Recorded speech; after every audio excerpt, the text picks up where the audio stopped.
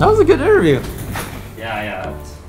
I think that was my best one because I'm a little bit buzzed. Yeah. All right, body's off, magnet mount, and it looks like quite a piece of work. What did you do, Neil?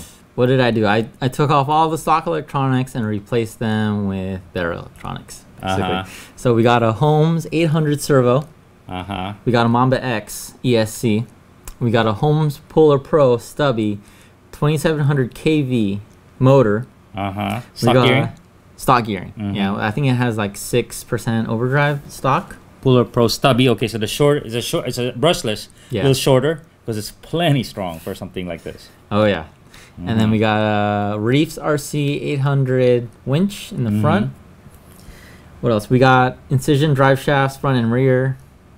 And I think that's about it. Oh, and I'm running the FlySky GT5 radio. The underside too, you did some work, huh? Oh yeah. The underside is I put the Knight Customs lowering body kit, lower armor.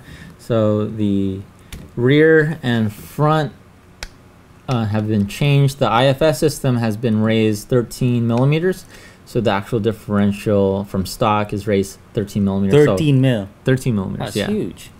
So I got a lot of ground clearance in the front. And it's got all the skid plates, so you don't hang up on a square edged IFS.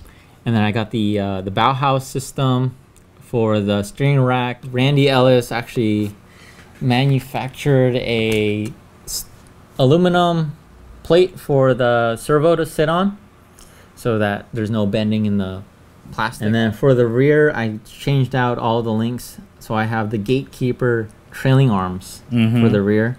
And then the upper links for the rear, I think they were off of a Traxxas. Because all the rear geometry changes. I'm not sure if you caught that. It has a trailing arm suspension. Yeah. So what you see in the Baja Ray and the Super Baja Ray, it's in here. Now he has the shocks mounted in the original spot.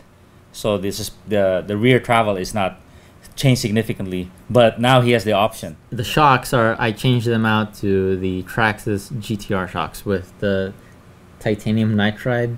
Yeah. The nice shafts. Yeah, shafts. Low drag shafts. Any words of advice for anyone? There's gonna be many people who's gonna follow in your footsteps. Maybe not to this extreme, but any words of advice? Words of advice?